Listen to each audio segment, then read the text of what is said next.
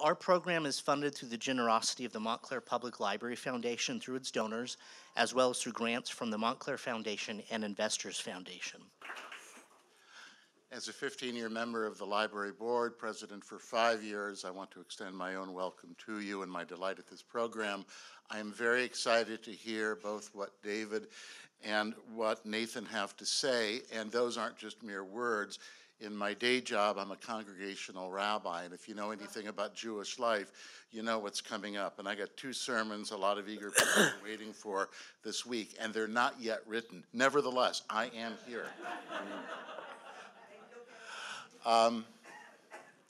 It's also a pleasure to welcome these 2 particular gentlemen.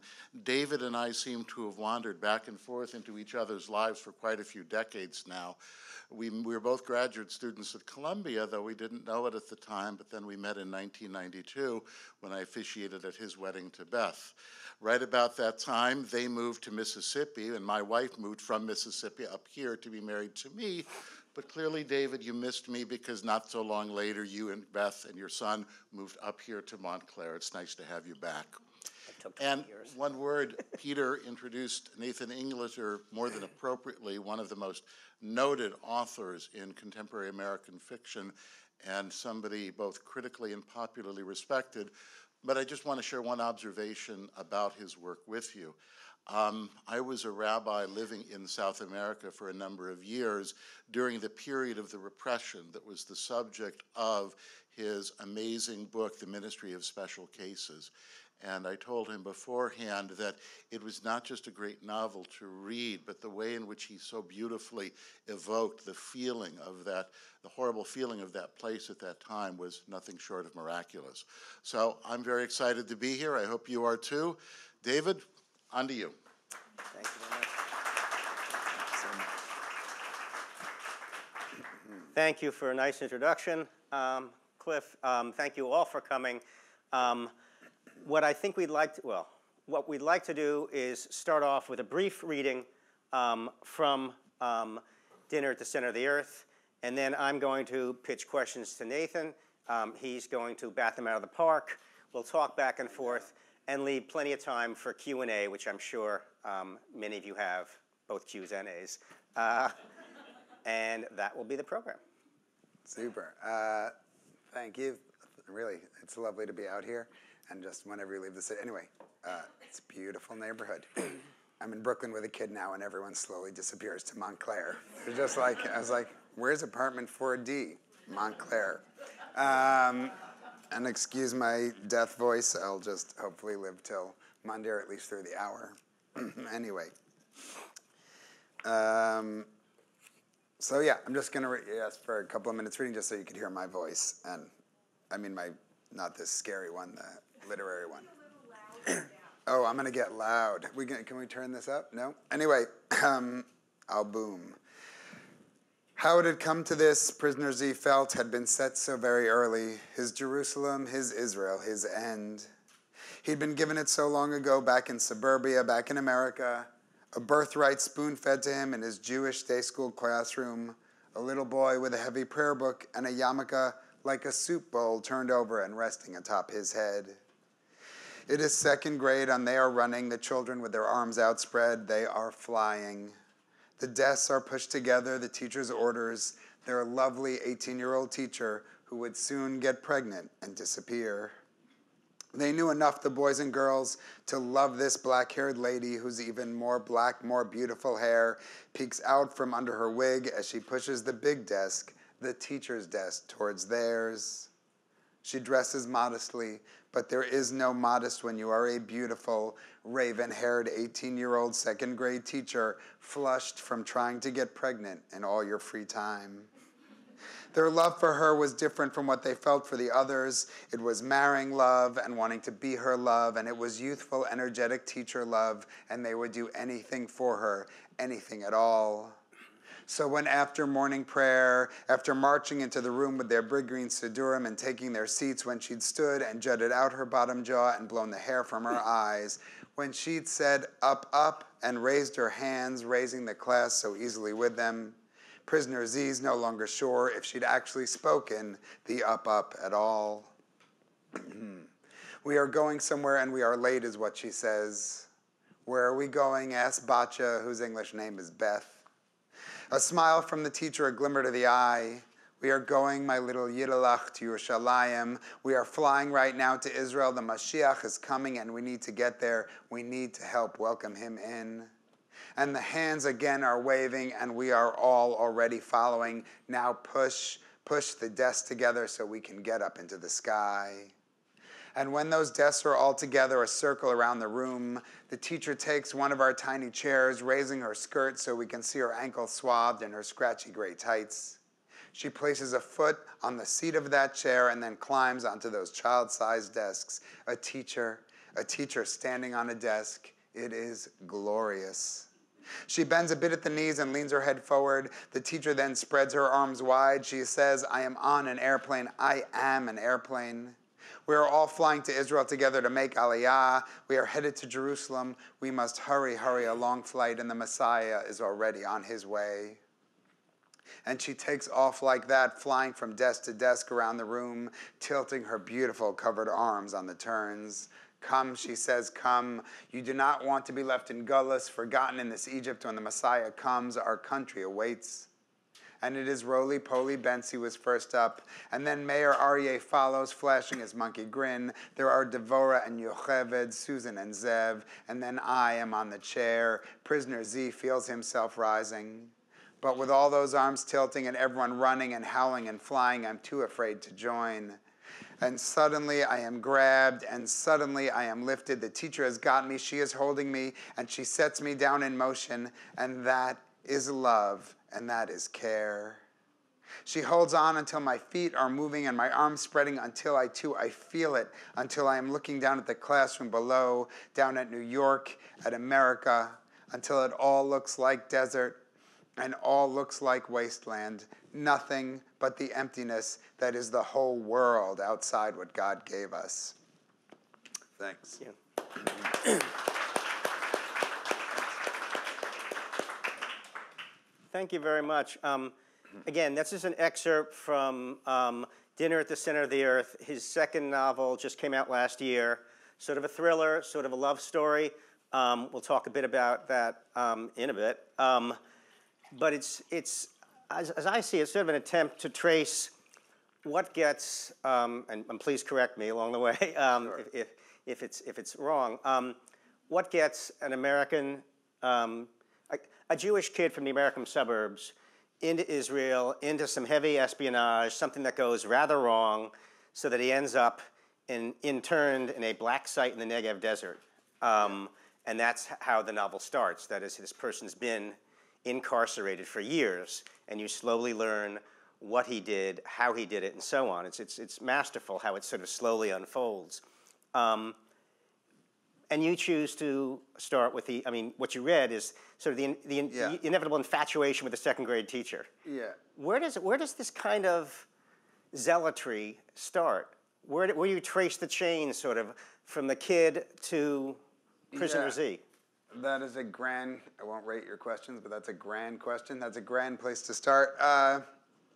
It's, I guess I'm obsessed with realities, like our grasp on reality, where realities come from, like how our brains, like I've been trying to rewire my brain, for my whole life. Like there's these embedded, truths that are just the truths that I was given. And, I guess that's why I start with this sense. I lived in Israel. This is a book, and you already did a masterful job of trying to explain it. My poor editor that I've been with for 20 years. I mean, this book, it's literary thriller and magic realist history of Israel, and then it's sort of a love story, but really it's an allegory. I call it a turducken of a novel. But I guess the point is I moved to Israel for the peace process in 1996, and I stayed there for 5 years straight, and I watched it crumble. Those were the bad Septembers, Intifada 2 in 2000, and then I was back in New York for, which was just September 11th, 2001. But I guess it's I finally lived long enough. We were talking about my changing author photos. Like, this is my first book tour with reading glasses. Like, I finally lived a little bit of life enough to see history change. It sounds crazy to talk about the inevitable peace. It was just the 25th anniversary of the signing. It's in the papers this week.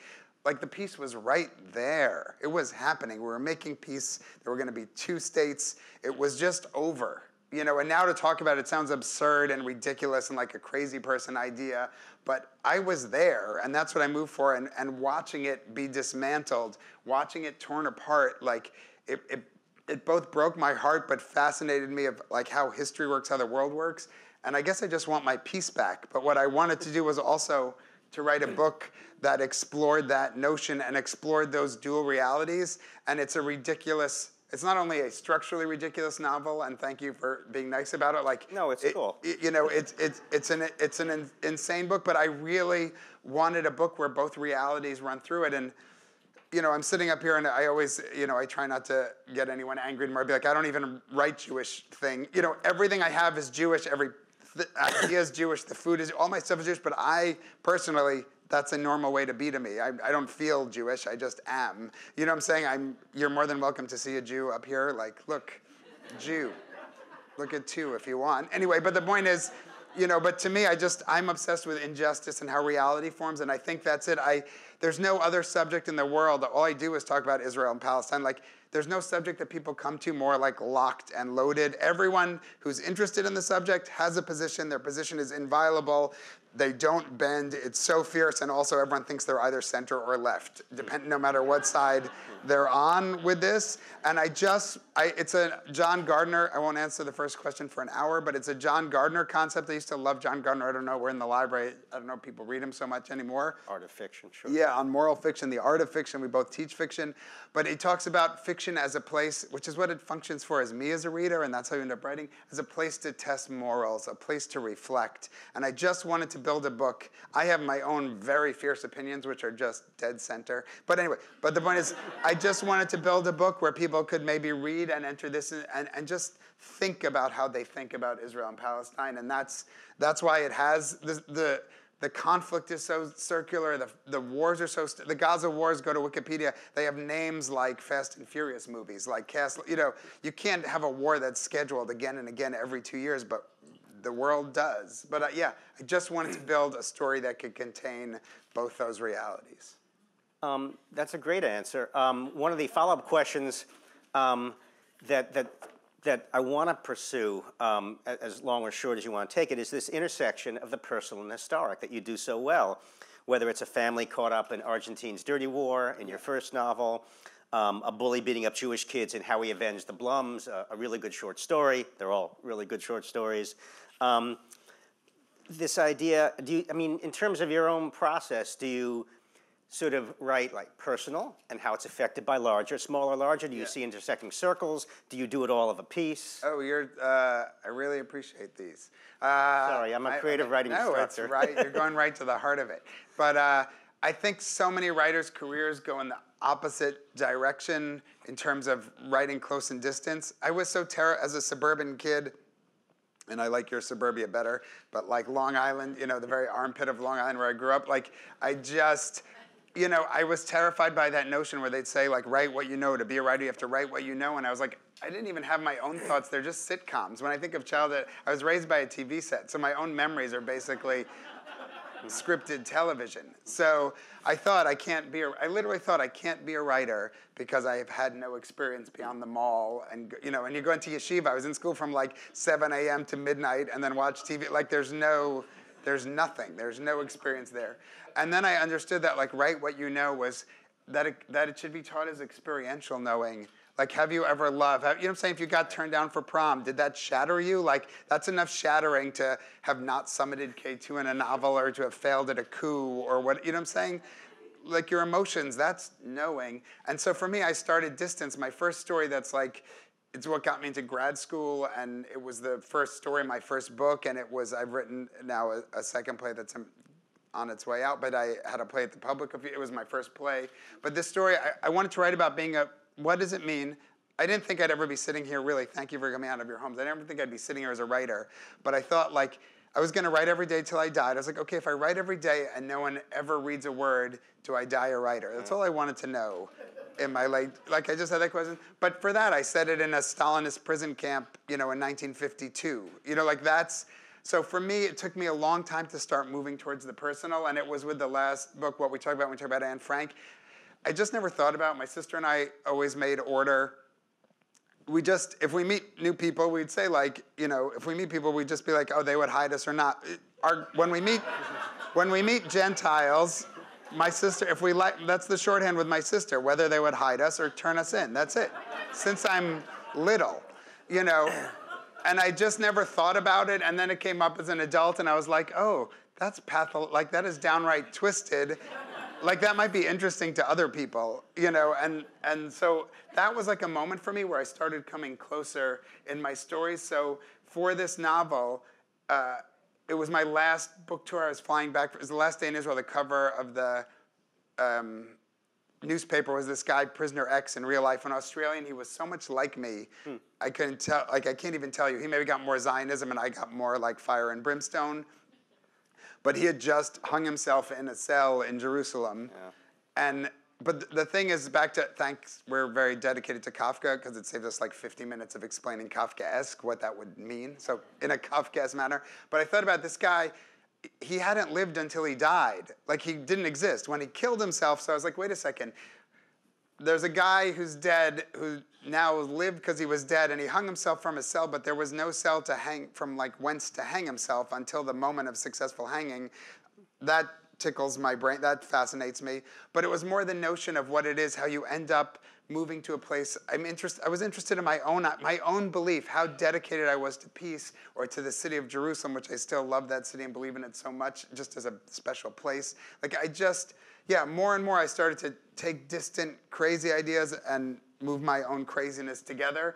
And that's when I thought, that's why I built a spy that would be a very bad spy like me. And by the way, back to talking about Jewish stuff all the time, I got to do the spy cast in Washington, D.C. on this book tour.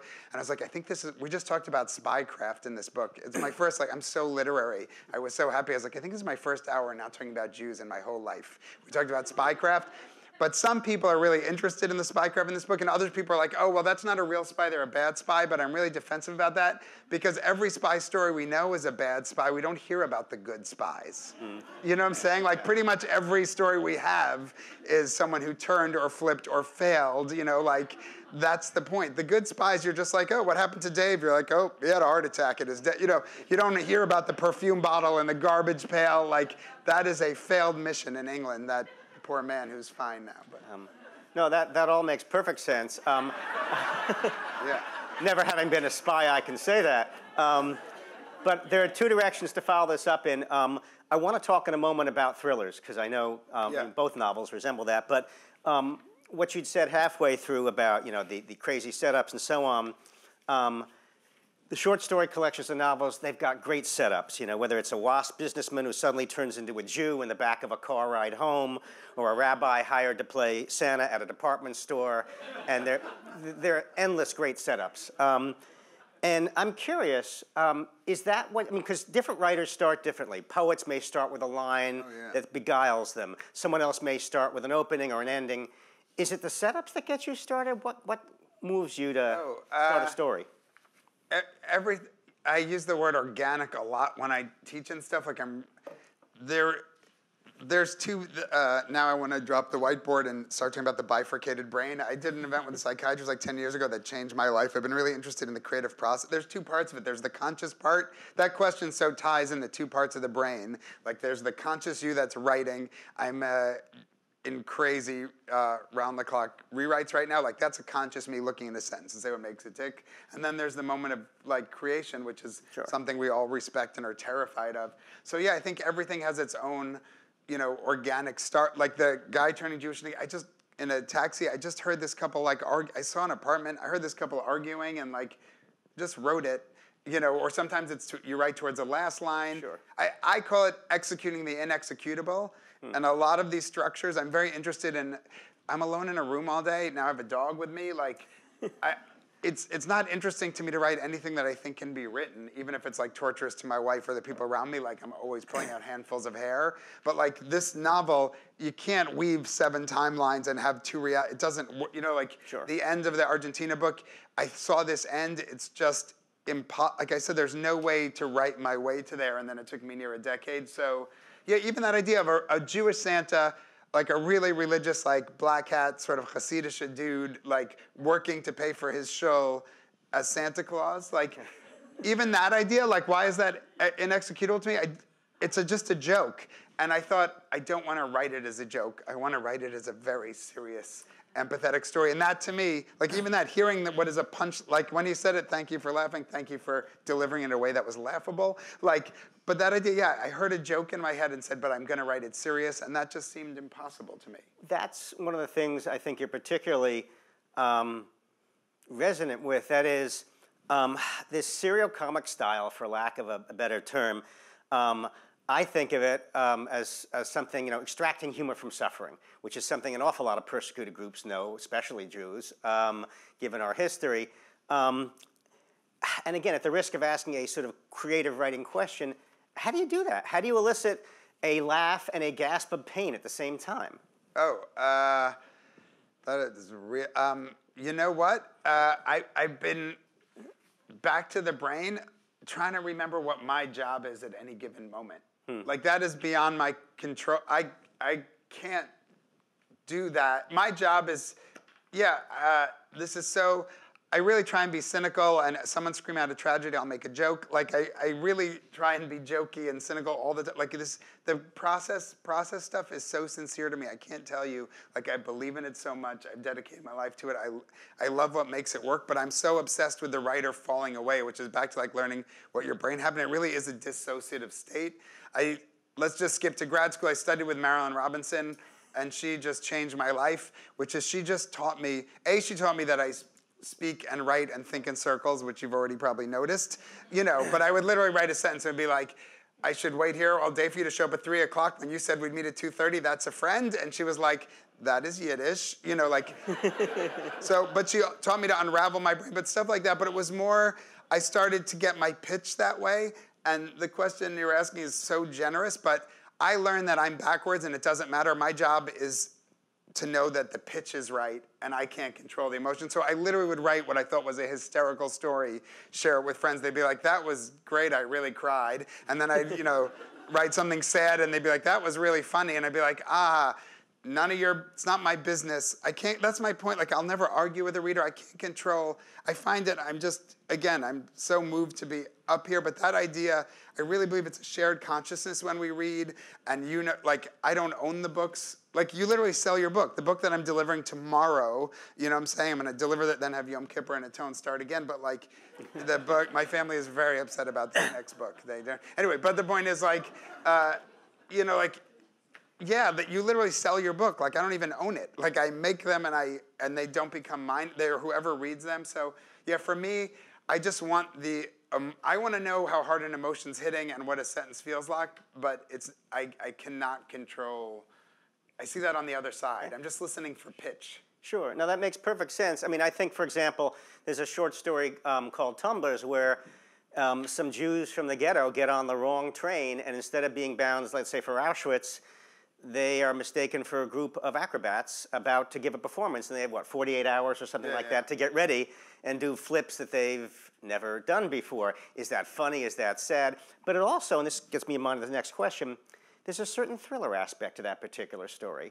And I just want to, overused verb, segue to the fact that your 2 novels are in many sense thrillers.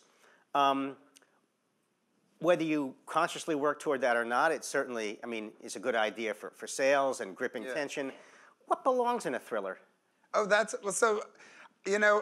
I'd be like, everyone's always, no writer, I don't know if anyone is, but writers are always generally unsatisfied. And it's funny, we all get together, we all have a good time, and then we all go home and torture our families with something else somebody else has said. And you'd be like, literally a writer, I literally look at Wimbledon and be like, looking at this thing with Serena and be like, why didn't I win, female doubles? And be like, well, not a tennis player, not a woman. And be like, still. Anyway. Minor details. Yeah, but But I'm just so literary and thinky and Jewy and all these things. Like for this book, it was so exciting to me. Like if I was fighting to be seen as literary, I would be like, it's not a thriller, but like it was really exciting. You know, like I did all the screen grabs, I admit to it. But it was really fun to be like, you know, at Christmas on Amazon, and there'd be like John le Carré and Nathan and Dean Koontz. You know, like I've never been on these shelves before. But yes, it's a very, very literary novel. But it was really fun to think, you know, the thrill. You know what it is? It's like. I love obscure, like we all do different things. I just wanted this book, this story, not just to be in its most accessible form. And I feel like the thriller is really a form that relaxes. You know, it's just, it's a friendly form. It's a page-turning form. And as I said, you know, we don't need my Israel Palestine. Like, you don't need my 500 pages of ranting or like something didactic or me lecturing. So I really thought, if my really pure thing, back to how ideas form, this takes us back to the other question.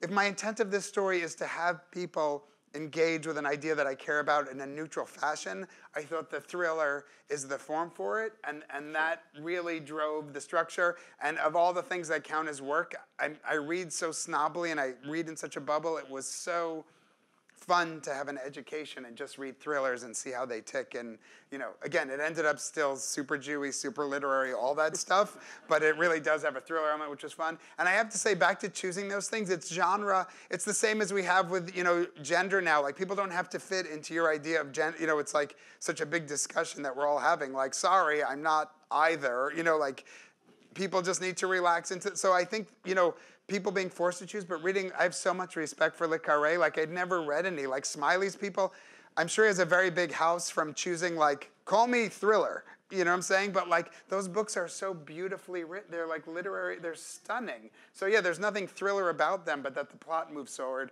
But I think maybe that's it. I'm really interested in stories. There's people who write for the music of language. I think a story should have a story to it. That's how I read. So yeah, well, I mean, this novel, among other things, as I say, it's really got that thriller pace. You want to keep on turning pages. You see this prisoner Z incarcerated, and you want to know how he got there, and it slowly unfolds in the opposite direction. And that, to my mind, is real. I mean, there's espionage. It does have the elements of thriller. It also, and maybe this is worthwhile bringing up too, it's a love story. Yeah. Actually, sort of a double love story in some ways. Is that something? Well, romance and thriller are the two biggest genre sellers in the U.S. But I see this as a love story more than you see in the stories. And I think there's a fair amount of development in that. In your first novel, the couple were, I guess, partly riven apart. That's right. What you know. This, Not my marriage. This has nothing to do with your marriage now. That you've seen more reconcilability and love and so on. Or? Good. Okay, I'll leave it at that. I want to stop soon for Q&A, but let me ask one, again, different question. I guess deliberately provocative, but I'll lead out with a nasty quotation from Gore Vidal, who was a good writer and a nasty man, who said, memorably, teaching has ruined more writers than drink. Which to my mind means he's never taught, though he drank a lot. Now, you've taught at Hunter and now teach at NYU. How has that changed your writing, if at all? And by the way, we could do like a whole hour on good writers and nasty. It's really interesting to me. Well, I'm very interested in like the graphomaniacs, and there's all different kinds of types, but it's really fascinating. You meet personalized people who really, the emotion, you can't be, you have to feel, your systems of weights and measures, you can be as crazy as you want or off balance in your personal life. Like when you're writing, you can't write a book if good and evil, if you're writing a book with a good character and evil character and you don't know what that means, you know what I'm saying? If you lack empathy. So it's really interesting because there's a lot of people who are known being like, writers leave a trail of destruction sometimes. And I think it's like they can handle their emotions in the page, and it fascinates me because I was like, you can't be wholly a terrible person and write a book that I can connect to that way. And I think it really is like real life which is where the drink comes in. I think a lot of people are in a lot of psychic pain and can like keep it together for composition and then, you know, chew up everyone around them. But the teaching, you know what? If you revere books and they're really, you know, back to the mean writer, I try and be in the nice writer camp, which is, you know, back into this time where we're starting to look at toxic masculinity and stuff like that. It's hard to tell what niceness does for you. I can see where the mean people go.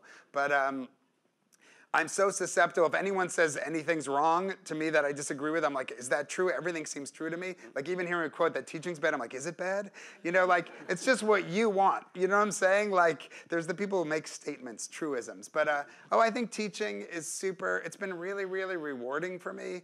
I really love it. I'm finally old enough, like it's fun to watch the next generation come up and watch everybody making it. I love that stuff. But I have to say for me, it's just a pleasure. I spent so much time like clawing and suffering and trying to figure it out. I love to save 20 years for someone in half a line. You never know what's going to hit. But where it'd be like, oh, your job is to write, like, you know, someone else's job is to sell. But like I really love to just share this stuff that like these hard-earned lessons. But more, I think, back to it's so much of what I do, the typing has words, but so much of what we do is just outside of language. You know, the psychology of it, the training of it, I can't even tell you, I'm really into I'm wearing a whalebone corset, but I'm like the gym really calms me. But, you know, those things where I'm not the strongest person in my gym. You're not going to scream, what? No. Anyway, but the point is, like, I really like to see, you know, the physical to the mental. So I really see the parallels of, like, training one's mind to do this job and this work and being forced to put things that were outside of language or just physical reflex or put that all into words. I find that really rewarding and really helpful and lessons that I bring back, you know, to my own work. Okay, one last question. Also, they give me health insurance. Good point. Talk about that later. One last question is, I think, a fitting capper before we throw it open to the audience, which is upcoming work. Cottage.com, and then since you're putting that to bed soon, any thoughts about after that? Yeah. It's really back to doing this work. Like your life, if I was a gymnast, if I were a gym, but the point is like, it's too late. It's really weird. I still, every once in a while, they'll be like, and you know, they'll still be like the young writer because I'm still ambulatory. You know, like, it's, you know, you can grow into yourself. I really feel in shape now at this age as a writer. Like it's a nice thing. Every book I start feels like my first book and like I'm ready to get going. You know, you're just always starting and I love that feeling. But yeah, this book, weirdly, it's coming out in the spring. But everyone's like, that's faster for you. It's plus or minus as long as it takes me to write a book. It's literally 100% fast. You want to give us a brief description of it? Yeah. I have never, I don't know that I've said the title. It's called Cottage.com. I have not said the title out loud to anyone, I don't think, or talked about. I'm really, it's about guilt and technology and omniscience, and it's really just a crazy journey book. But it's got a great setup. Tell us the setup. I really, this is really good to practice me talking about my book in front of all of you. Basically it's a guy, you know what? I'm the worst at being not religious in the world. Like I really, you know, the way other people struggle with their faith, I struggle with trying to be an atheist, you know what I'm saying? So everyone is like, you know, my wife is terrified. They're all like, you're going to be Hasidic in like a minute. Like that any time the switch could flip. So the book is about a guy like me who left the religious world, you know, and he's not saying Kaddish for his father. And then I don't want to ruin it. It flips and flips and flips. But basically like he's left Judaism and then finds his way back. But it's all about like technology and this Kaddish.com website. Coming out this spring. Yeah. That's about all the questions I have because I don't want to keep on extending the time limit. Eileen, do you want to send around the mic for Q&A? Thank you so much. Thank you very much. Very nice. Thank you. Thank you. Okay, if you could please raise your hand if you have a question. Come on. Okay, great. Thanks, Cliff. Thanks very much. It was good. Oh, you're awesome. Thank you. You follow closely modern Israeli fiction, I believe. I know that you were a co-author, co-translator of one of Edgar Caret's books. Who are some of the younger Israeli writers whom you particularly like and why? And one other question, and then I'll shut up for the whole day, I promise. Are you familiar with Tadeusz Borowski? Yes. This Way to the Gas, ladies and gentlemen. Yeah. Just curious what you think about that, because I always found that the apotheosis of something that was horrific and hysterically funny at the same time. Yeah. And those two questions are not connected. Yeah. Thank you. Oh, I'll just do this. Again, I love, anyway, after I will do 9 hours of Holocaust ish fiction with you. But the Israel. I guess I get frozen in time, but I have a whole stack of books. I'm in bubble mode now, but I'll talk to you on Wednesday. I was gonna say you get through Chagim, I will get through the Chagim. But yeah, no, I guess yeah, I don't have a list of young Israeli authors right now to regale you with. I was back to being, as I said, as we all get older. Edgar's still my young Israeli author, and he's 50. Edgar Keret, Yeah. But yeah, I still read all the classic legendary Israeli authors, and everyone on a list for you is probably my age, like Surya Shalev, and yeah, I really, I am. There's a new guy on my night table, but yeah, I have no short list of the youngins right now. I try to read them in Hebrew, and that takes me a really long time. Okay. Yes. Coming. We're really not so different, you and I. Just always wanted to say that. Yes. So I came to Israel in October '94 and didn't intend to stay, but ended up staying there until 2001. Yeah. So we we experienced some of Where'd you live? Arad, Tel Aviv, Nahariya, several different kibbutzim. Yeah. Degania Aleph, Hazorea.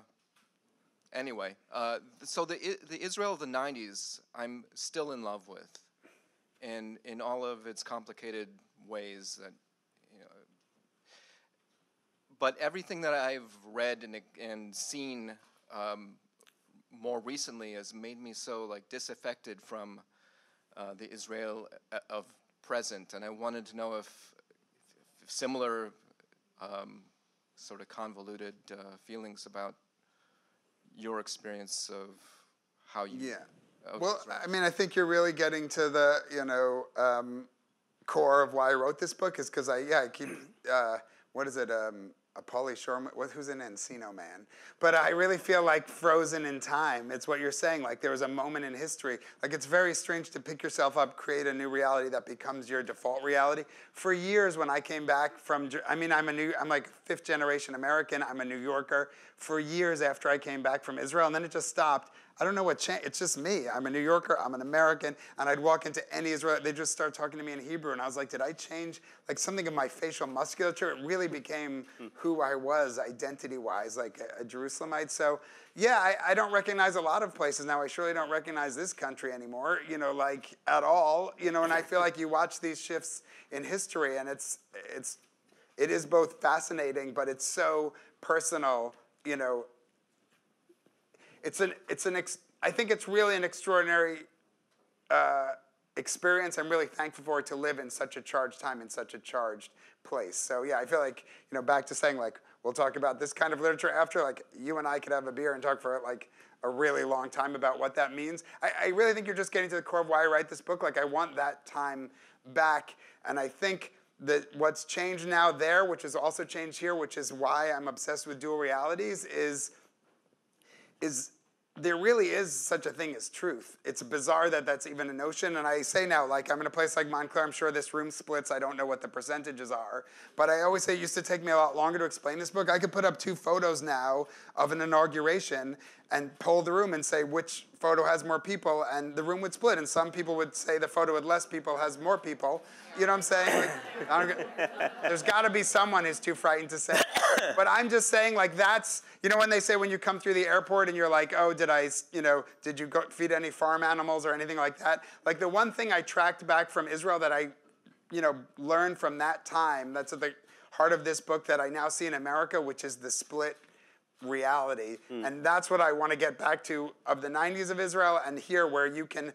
It used to be spectrums where you could disagree. We could talk about it also. If the whole room's going to do that, then school vouchers, then I also know which side we stand on. But the point is, you used to be able to have discussions or arguments and to be 2 people on the set, on the edges of a spectrum. You could literally be at each other's throats, but be talking about the same reality. And now, there and here, what we have both been infected with, which is literally dual realities. Polarization, yeah. Yeah, so where people are literally not even discussing the same facts. As I said, those 2 photos where there's the dissemblers, there's the liars, there's people actually doing nefarious things, and then there's regular people who just have a separate reality that has come down, and that to me was terrifying to see take root there, and is terrifying here, because that's it. It took me so long there to say, oh, I'm living in Jerusalem, and my Palestinian neighbor is living in Il-Quds. Like, we're in the same place, breathing the same air, and we are in separate cities.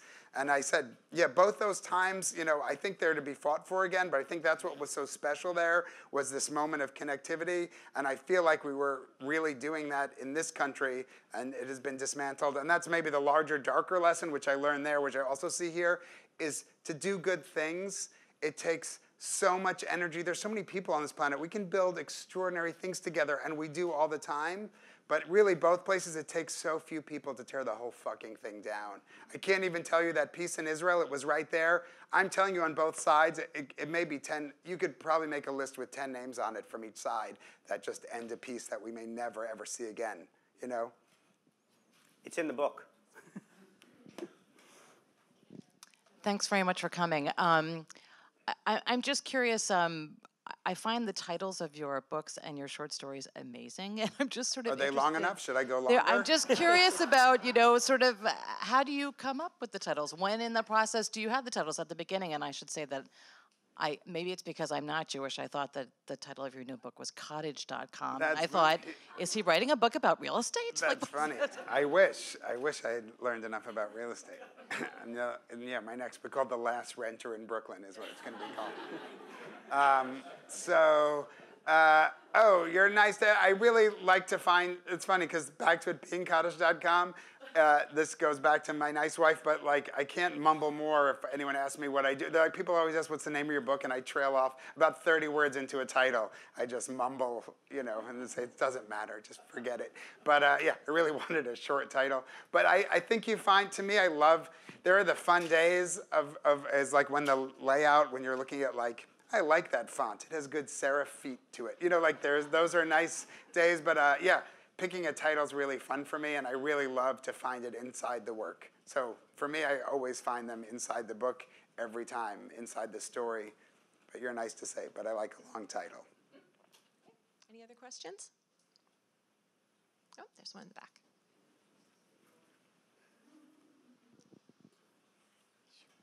Just a question about your speaking style. Yes. Are you on a strict period limit? I mean, it's wonderful to listen to you talk, but your sentences never come to an end. That's so funny. I always say, you know what? Choose. That is not the first time I've heard that. But choose your career wisely. There's a reason I'm not here for my radio show.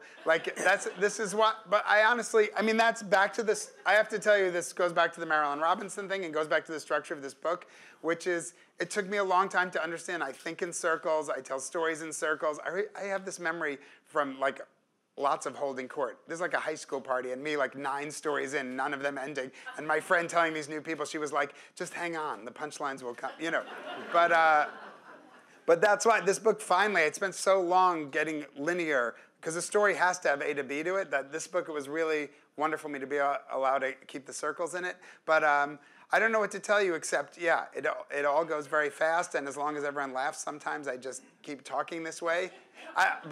The more important thing, back to the nature of your question, I really try and get along with everyone. I like people, but there are simultaneous interpreters, really, who just, they pale when they see me coming. But it's, regular translation people can do for me. Simultaneous interpreters, they literally have to go, and then they just say, did not finish sentence, did not. It's just random. So it's ring composition. If you think it's bad in English, you should wait with a pause and then hear it in Italian. Italian's good. It's friendly to my thing. German's hard. Who are some authors you like to read? My old school default, is I love me some Russians. I love Gogol and Dostoevsky and Turgenev and Americans. I love Marilyn Robinson, as I said, Cheever, Carver, all that. And then I just read. I more and more fight to read broadly and widely, and I just ask people what they're reading. Lately, I finished. I really got into this book, Station 11. I loved. I hadn't read any dystopian fiction. That was so good. I Owe You All a Night's Sleep. not selling I'll sell other people's books today. But Bad Blood, that John Carreyrou book, the Theranos nonfiction, I like devoured. Could not read that faster. But yeah, I just read all over the place. Just hungry for books and not even authors. Like if it's working, I'm in. But yeah, I love Borges. I mean, it's just everywhere. Hi. Israelis, Palestinians. There is a very, very old story here. What does your gut tell you about how that story proceeds, and if it ends? Do we have no ending? Yeah. Do we have a happy ending, or do we have a tragedy, or none of the above? Well, so this is the point of, as I like personal feeling, and to what that gentleman was talking about, living that period of writing this book to explore that notion. It's unacceptable to proceed. Like often I find myself in, and again, I sometimes write about loaded topics that are, hard for folks. So I get different questions or different, this is a really loaded one, and some people are just inherently upset by this notion, like that idea of love, of saying like, what if we loved each other? What a strange concept. But I don't understand, literally, if my position here is I'm pitching like we should find peace, I don't understand when people seem really, really angry at me. I was like, so your position is perpetual war? Like, I don't understand what the opposite, back to truths. There can be no place, I think, to stand on that is, you can say I understand I am frightened. You know what I'm saying? And people hear this gentleman live with me, like my neighborhood, I was in Nachlo, like I watched that neighborhood blow up a lot. You know what I'm saying? It was very bloody time. Like, I understand what it is to be in mortal fear. I ate in the shuk every day when it was just blowing up, So I get what it is to be afraid. I don't get what it is to pitch perpetual war. Like, I don't get it. And the other thing is, if both sides want to win, whether you're saying, like, I don't, and that's the other thing I don't understand. Like, you can't not believe in, like, Spain.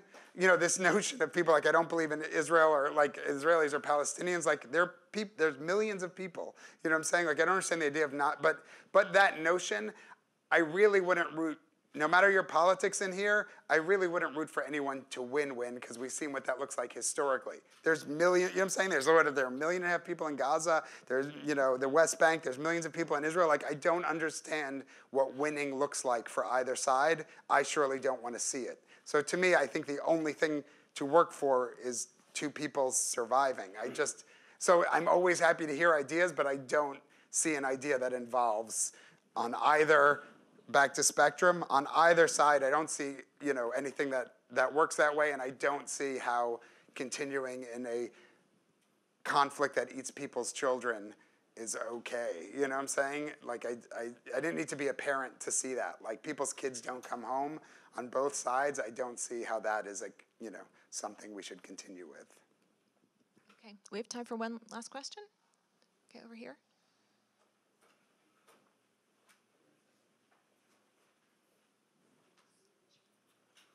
This is about process, your writing process. So I see how you write and think and circles. Making circles. So yeah. I'm just curious about your writing and editing.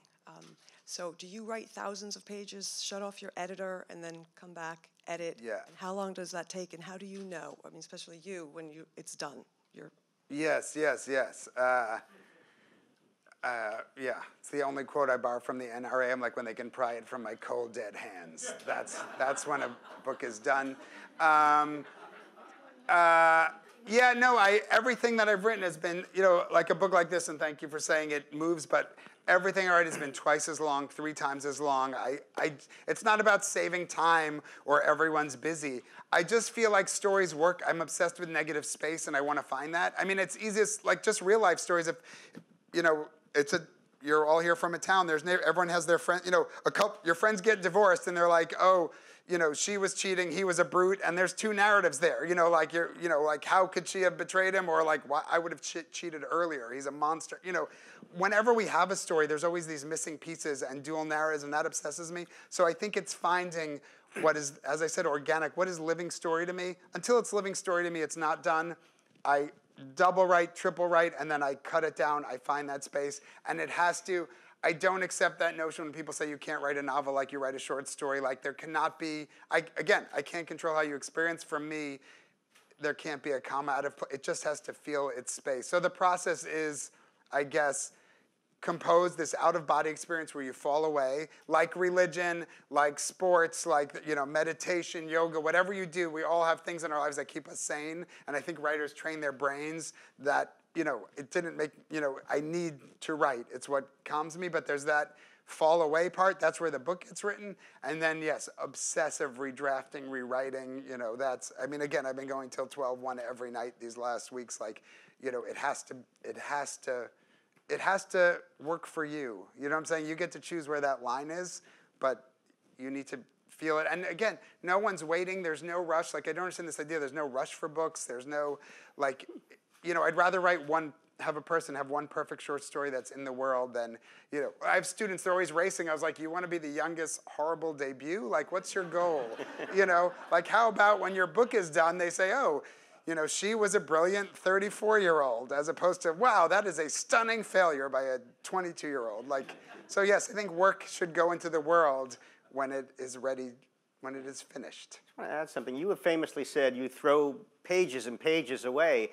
I think a lot of us do, and I think a lot of lay people don't realize is the writer doesn't just go like this. The writer goes like this. The writer changes the point of view because this wasn't working. All sorts of things you try, and you hope you get better at them over time, but the next novel is a fresh start. You make different mistakes. That's what keeps it interesting. Yeah. Yeah. So. Yes. There's the metaphor. We'll end on that metaphor. Thank you so much. Thank you. Thank you. You're awesome. Good job.